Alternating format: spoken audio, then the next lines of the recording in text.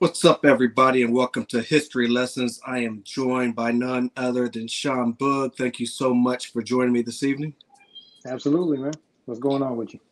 Oh, man, just here to give you your flowers. You've been in the game for well over, I would say, 20 years. So just want to thank you and go over your discography and what you currently got going on in 2023. Sounds good. Now I feel old, but I appreciate it. No doubt time Yeah, flies. yeah, for real. Let's go back in history a little bit and tell everybody where you're born and raised. Born in Bethlehem, Pennsylvania. I lived there for a few years, but then moved. I lived the biggest portions of my life in Albuquerque, New Mexico, and then we moved out here to North Carolina in '96. So I mean, I've been out here for you know more than half my life. So I rep NC. That's pretty much. No doubt. Yeah. Talk about a little bit of day in the life of Sean Boog before music, growing up in NC. I drank a lot since a young teenager. I was, you know, I grew up in a single parent household, so we had a lot of free time. My mom worked nights, so we used to do a lot of kicking it at my apartment. That's got at our apartment. That's the type of stuff we did for fun. We would drink, listen to music, get into dumb shit. You know what I mean? Right, Other than that, just school and regular shit. You know. right. Before you got into music, what were some of your musical influences? Who, I should say, were some of your musical influences? Huge hip hop head since I was young, since I was about 10, 11, since I could understand it. So I always go Hit Squad, huge influence, EPMD, Redman. But I mean, run down the list. Like as I got into my teen years, huge boot camp head, like huge boot camp head. But everybody from Quick, Cube, I mean, you run down the list, NWA, just all different types of stuff. You know what I mean? We always listened to everything. You know what I mean? It wasn't always just like a coast and these different things. Because I mean, when I was like 12 to 16, we were living in Albuquerque, New Mexico, so I picked up a lot of West Coast music at that time. Right, So I mean, we picked up just all kinds of stuff. So I don't know. You can write it down the line. It's a long list. It's a long list. Yeah. right.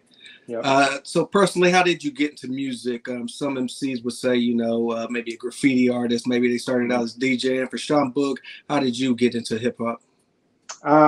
Freestyling just with friends. Just I can remember when I first started freestyling and just rapping at parties is what we used to do. And in Albuquerque, and our crew, we had like we didn't have like a big group. We had a pretty decent sized crew, but we were the only like hip hop heads in Albuquerque at the time.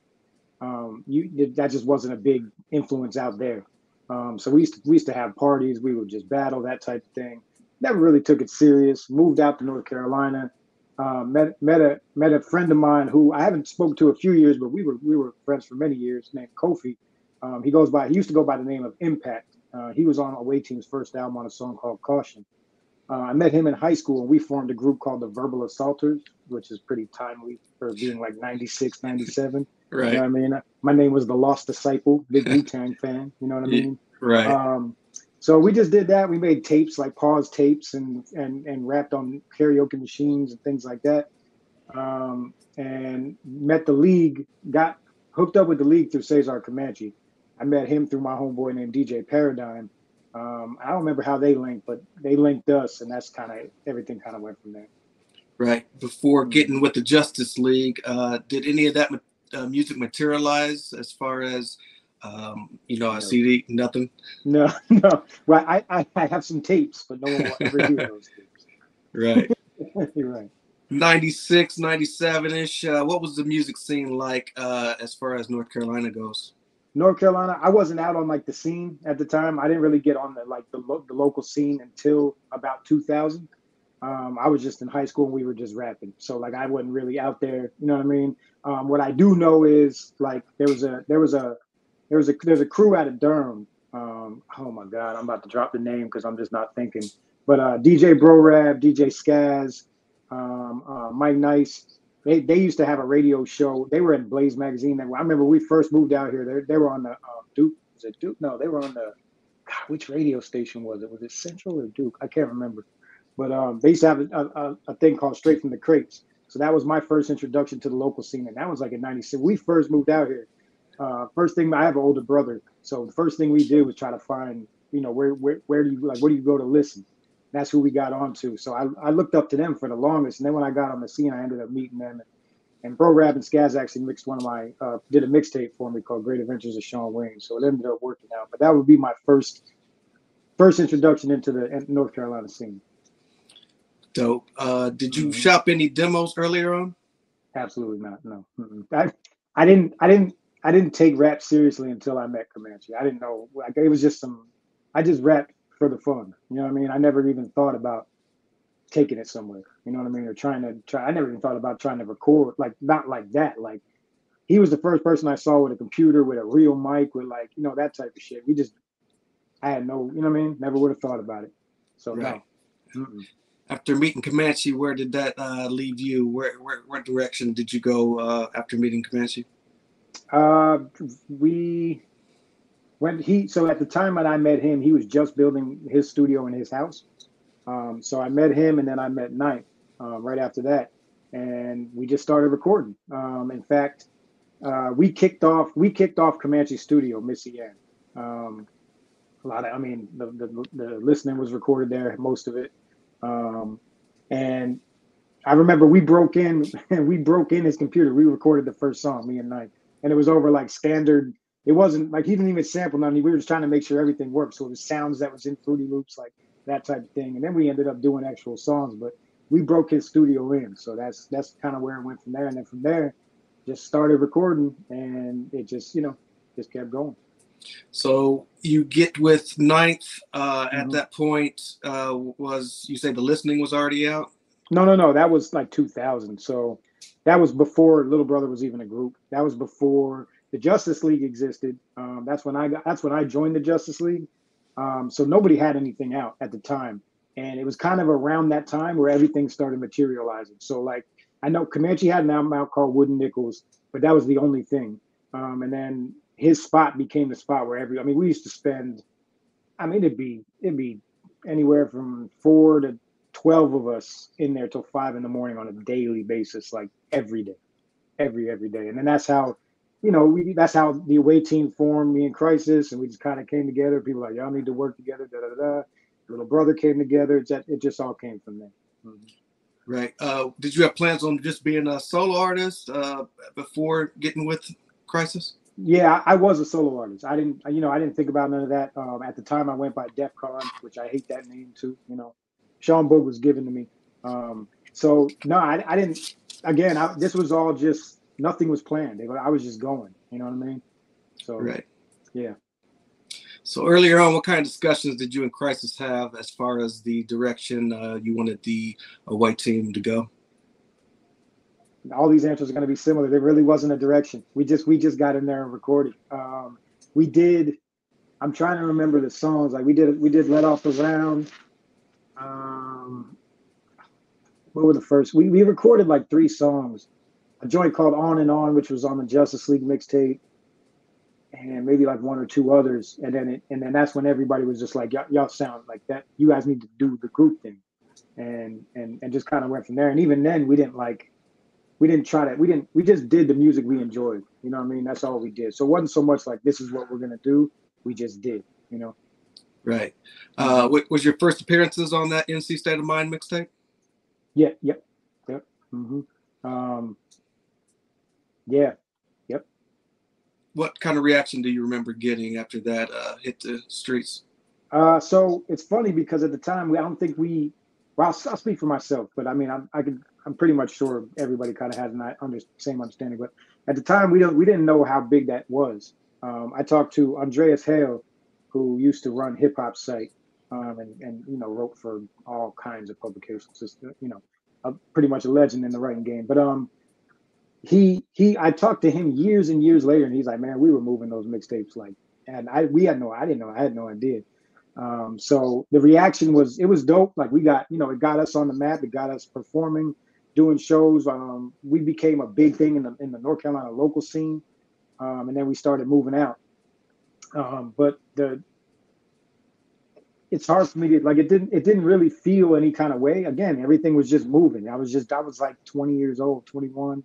I was just, you know what I mean, just living. Like really, honestly, didn't notice the impact. None of that. Right.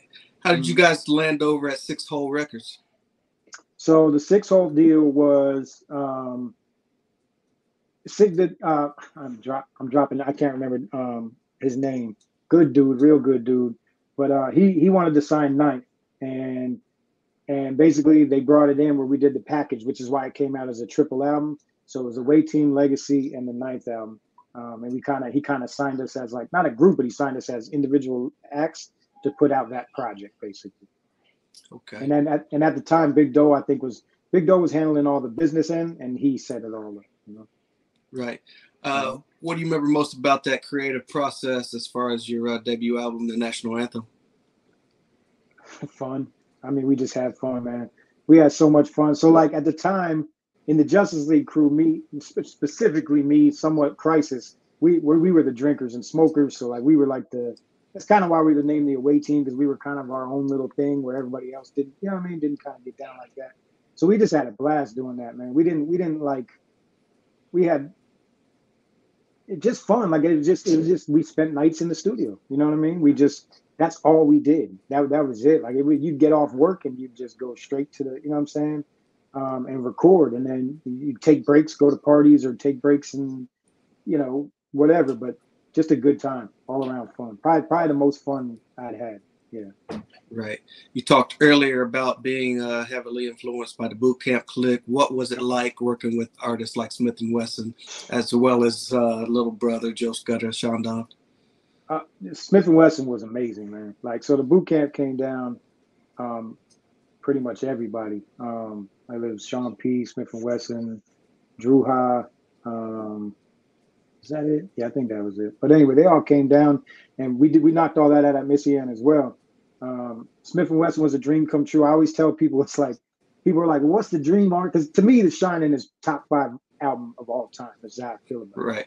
It's so cohesive. Just I've never, you know what I mean? Anyway, but so that was a dream come true. So when people ask me who you want to work with, I'm like, I pretty much worked with everybody I want. Like that was the peak to me.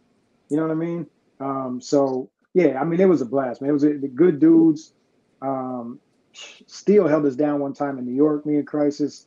Just good dudes, man. It was a good time. What do you remember most about that reception for your debut album? It was great. We had a full page right up in the source. At that time, North Carolina didn't have that. We were in the mic check section of the source. So to me, that blew me away. I mean, they flew us to New York to do the photo shoot. Like, you know, that was just mind boggling to me. It was huge. The reaction was mixed. Some people, I had to go to a path where not everybody fucked with me as a rapper, right? So I kind of had people that were like, Boog's whack. But then you had people that, that fucked with me. So it was mixed as far as for me. But I ain't taking any kind of way. I enjoy making the music, so I just enjoyed the ride, and I got good and bad, but I mean, overall, I think people enjoyed it. You know what I mean? Right. I believe in 2006, you guys were on the Justus League Soldiers of Fortune album. Was that just a couple cuts on that? Yeah. So that wasn't actually the Justus League. That was Hall of Justice. That was a label that Big Doe built outside of the Justice League. So it was like not outside, I mean, it was like some artists from the Justice League, and then plus like Joe Scudder, who wasn't technically Justice League, but I mean, he was, or whatever. And I think Josie Moe became part of it. But yeah, Soldiers of Fortune was a compilation album of the label. We had Grind Season on there. I was on a posse cut called Tour Duty. Was that on there? I think that was on there. And it might have been like one of the joint. I think it was a joint or two on there. I think it was on the joint with Sean Don too. Right. Was it a hard transition going from 6-Hole Records to another label?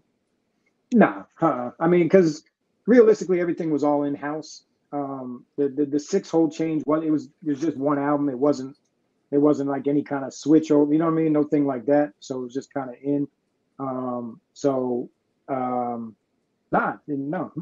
Everything was in-house, we handled everything as far as the business, as far as the relationship. It never really, you know what I mean? Wasn't like jumping labels. Right.